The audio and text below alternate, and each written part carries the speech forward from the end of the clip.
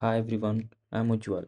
In this video, I'm going to show you how you can have your Mac automatically remove or delete any files from your thrash after 30 days. Normally, when you delete any file on your Mac, it stays in your thrash until you manually empty the thrash.